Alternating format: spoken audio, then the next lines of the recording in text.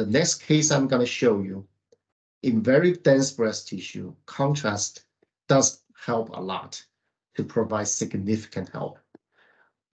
So yeah, as I told in the a little bit earlier, if for multi-series cases, the viewer can display the image as a side-by-side comparison, so that you can compare different series to find any abnormalities. So we can double-click any of the view to make this side-by-side view full screen and adjust the sizes and also window and leveling. So just to make this look a little bit clear. Again, we can start to browse the slices. And this time, honestly, I don't have to go through the whole thing. I can just quickly locate where is the lesion is, because you see the contrast enhancement very well in the post-contrast image. We drop our plus here, and we go back to other views of the same location.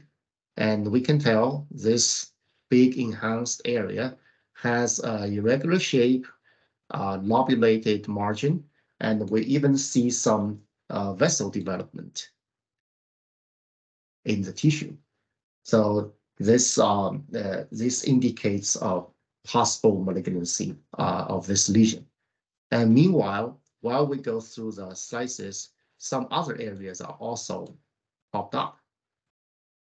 Like this one, it's in the posterior. It's buried inside the dense tissue. So, and also it's in a different quadrant of the same, or a different quadrant from the primary lesion. So this is a very valuable finding. So we may identify a primary lesion and a secondary lesion. This secondary mass appears suspicious as well. So as a radiologist, radiologists can give their diagnostic decision to follow up both lesions or for follow up with some other methods. And the pathology of this case came back as an invasive duct carcinoma with DCIS for both of the lesions. Quickly show this case. This is the mammogram of the same case. It's a very dense breast, and mammogram struggles or hardly pick up anything in this breast. So you can see that the contrast help a lot in the diagnosis of this case.